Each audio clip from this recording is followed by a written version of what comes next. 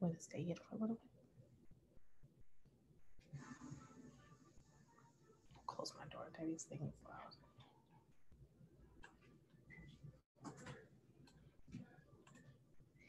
Hey everyone, good evening, good evening, good evening. Happy Wednesday. Whoop whoop. How are you guys doing? All right, so per usual, before we get started, my name is Melissa Jakes. I am CEO and founder of Recipe Event Planning, also known as Olivia Pope of Live Events. And we are here live Wednesdays, every Wednesday. This month, going into next month, is a little bit different because I'm doing my Epic Event Management Certification course.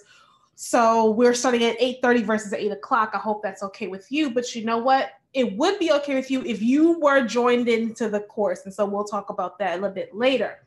So what I want you to do, per usual, invite and share, invite and share, and invite and share. Okay, so let's get this started. I'm going to find, I'm going to do my, what do we call it again? We call it our,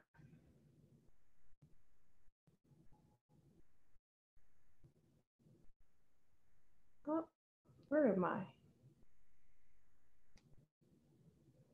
Watch party.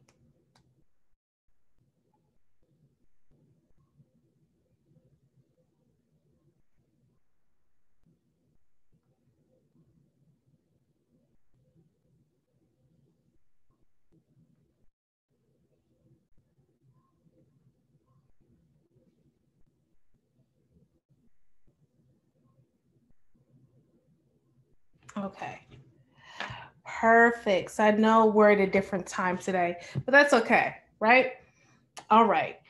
So what I want to talk to you guys today about is we are talking about is it a good idea for your pets to be in your wedding? Like, is that okay? Some people are pet lovers. Hey, Aaron, thanks for joining. And some people aren't. So we're talking about is it a good idea to have your pet in your wedding? Okay.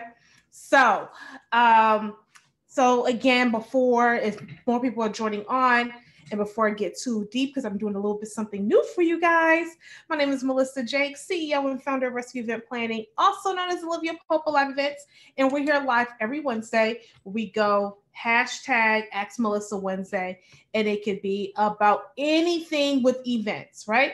So I have a little special thing for you guys. I am going to share my screen.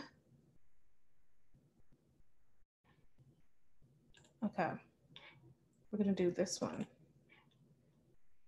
Yeah, we can see each other. Haha. Okay, and let me move this.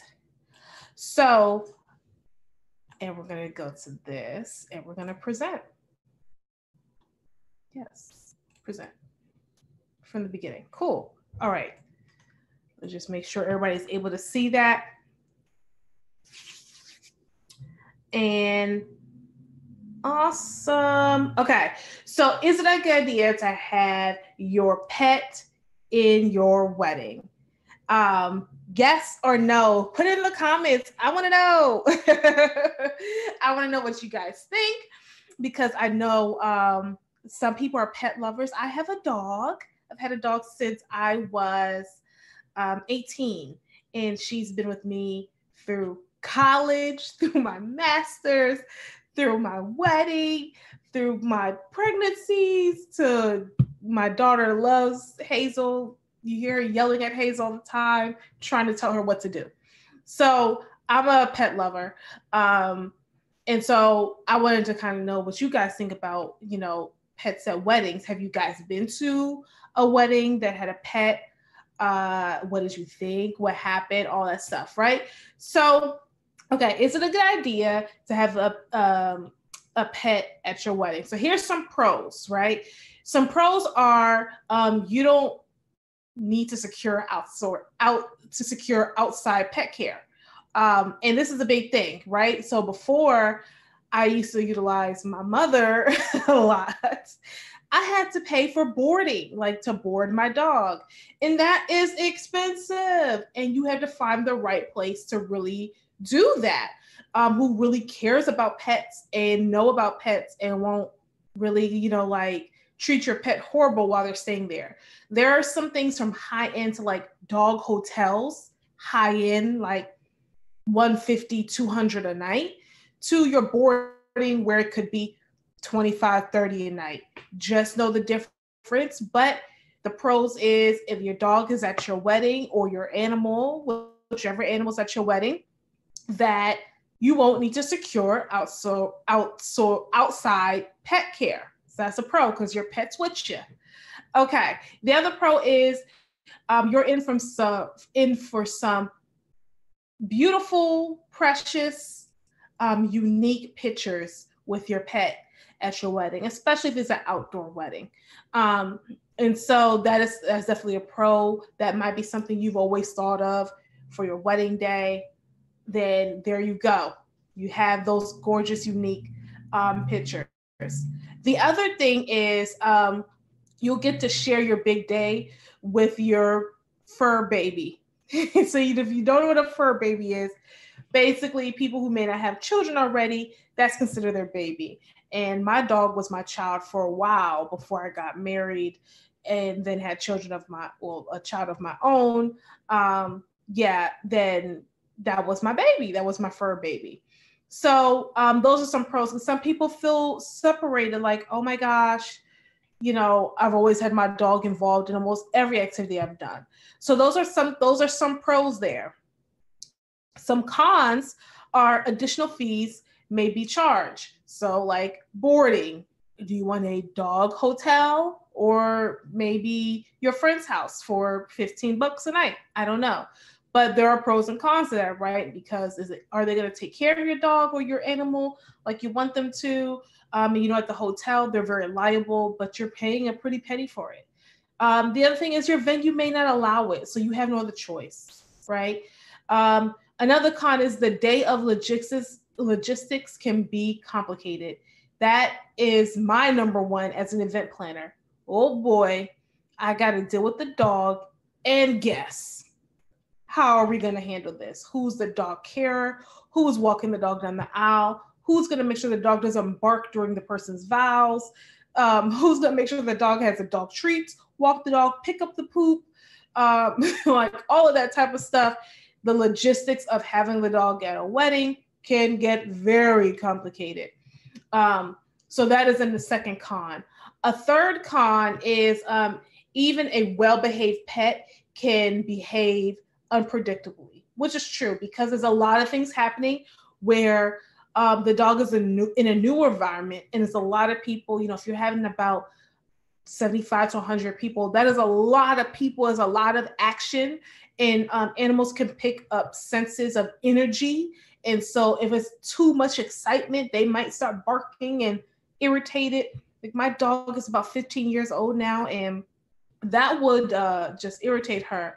Even with my nieces, with them trying to pet her and chase her, she gets irritated and don't want to like do anything. So yeah, you want to make sure that that can happen to the most well-behaved dog, right? So those are some pros and those are some cons.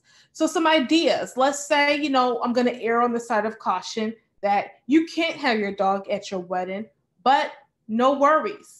Let us show you what you can do for your wedding. Okay, so you can have personalized menus. Making menus like these offer newlyweds pet-inspired beverage, where you're able to give a couple of bonus points for drink names where they're featured your adorable pets and play on words, right? So you can have personalized menus, whether it's food menu or drink menus, personalized and incorporating the theme, can be really cute, right? So that is definitely one idea. The second one is a seating chart, using your animal as a cartoon or actual. You can always do something like this on Canva, or speaking to a graphic design artist or your invitation person, they can also do that as well. Where a pet seating chart is an easy way to incorporate more than one pet in your wedding. You can use furry friends as table numbers as well. So that is definitely another idea to incorporate your pet in your wedding, even though they're physically not there, they're visually there. And then a signature cocktail. So creating a signature cocktail in your pet in honor to serve up during your cocktail hour. And this couple used the name Miss Kitty, for the sip of their day, and had a little picture of her and incorporating her so that she feels like she's there, right? And so you can still have fun with it. Like, I'm gonna have the little Miss Kitty, or whatever, is a great way to still incorporate your dog or your cat. Well, this will really be more your cat. You have to come up with a play of words for your dog. Some people have horses too, and that is a way to also incorporate horse by having a drink as well. And as you can see over here, a dog of honor. If you are able to have your dog involved, then that is a cute way to do it, dog of honor.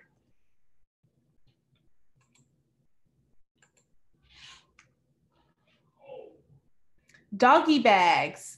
So we already kind of used this word already. Like, are you going to take a doggy bag, a to-go tray? The words just kind of changed a bit, but a doggy bag. So take the phrase doggy bag literally, like this couple did, and they DIY'd it with a small paper favor with a picture of their dog on the front. Doggy bag, it has their dog, and that's like around your sweets table. If you're going to have cookies, candies, there you go. You can have your little doggy bag there, and their dog is still incorporated. So it's pretty cool. It still incorporates them. It goes with it. Same thing with the table number. You can have a picture of your dog or multiple dogs if you have that, or your friend's dogs incorporated as well, with the table number across their necks as a table number, table 23. So that's pretty cool as well, right? Okay, so I'm gonna stop sharing. So those are different ideas that you can have for your wedding if you are incorporating your dog in your wedding, or your animal. It's not always going to be a dog, but your animal in your wedding. So that is definitely a couple of ideas there.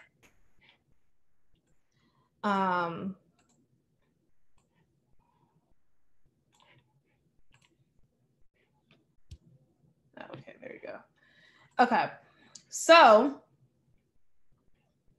that is those are some good ideas, right? So you're not limited to, oh no, my pet can't be in the wedding, but your pet actually can be in the wedding.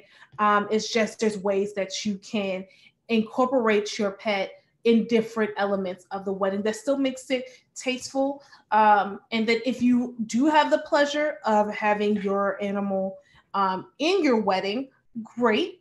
And just making sure that your planner, like me, we work on a really good logistics plan for where your pet will go. And there's always things to think about, right? Because I did have a client who really wanted to do this, but the venue just said no.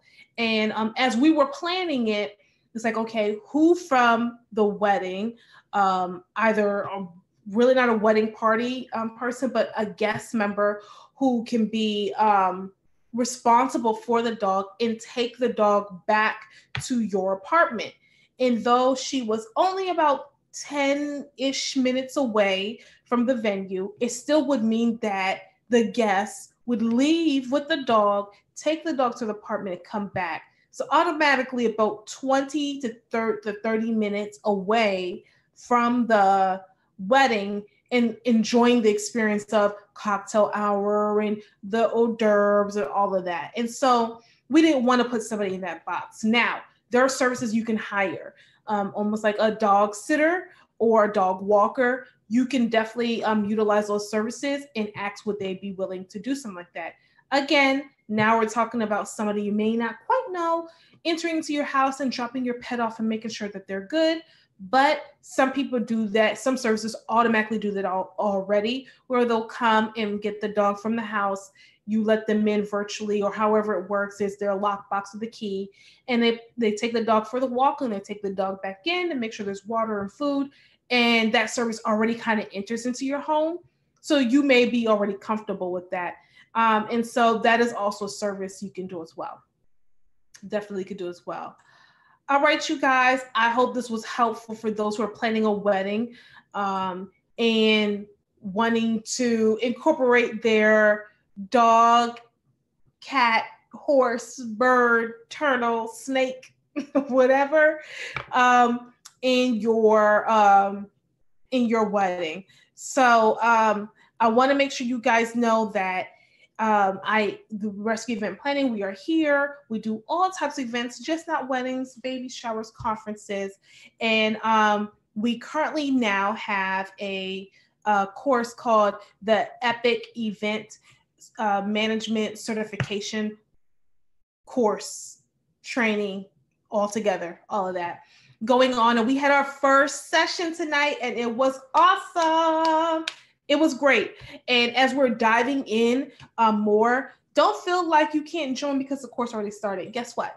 There will be replays of the first session for you. So if you even join later on, no worries. You can join on today, tomorrow, Friday, Saturday, before our next session on next Wednesday, because you can always watch the replay. Now, I will cut it off because as we get too far along, it's going to be hard to catch up because it'll be a lot of homework. I give homework. I already gave homework to our crew. They have homework to do for next Wednesday. And I also provide office hours so that they have the ability to talk to me throughout the week before our next session if they have questions about certain things, right? So what I am going to do, since we are still allowing people to enter into the course, is I am going to drop the link in our chat, and I'm going to have to do it in multiple places. Here we go.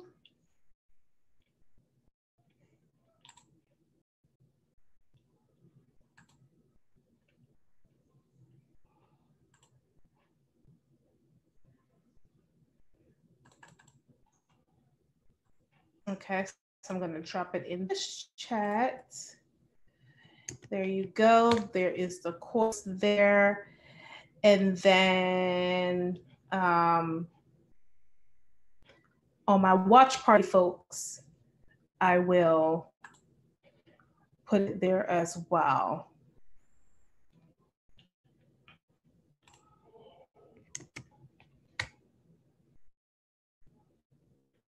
Hopefully the comment went through. Comment.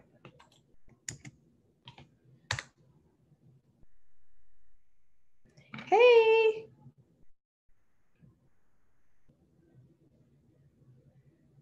Oh, okay. Well, okay. I will put it in virtually myself or manually versus virtually. No worries. But I want to make sure if you guys are truly still interested in the Epic Epic Event Management Certification course / program, that you send me a message and I'll give you the link right away. It is not too late to join. Probably after the second week, it'll be too late to join. And then once the course takes off, it takes off because we move as a group and we want to make sure that we're moving together. So if you guys have questions about that for me, definitely send me a message and we'll post the link as well on Rescue Event Planning Facebook page. Okay, you guys, thank you so much for watching this evening. It is #AskMelissa Wednesdays, and we're super excited to talk about that today of, is a pet okay to be in your wedding? And we answer the questions. Yay. So thank you guys so much. And I will see you next Wednesday. Bye.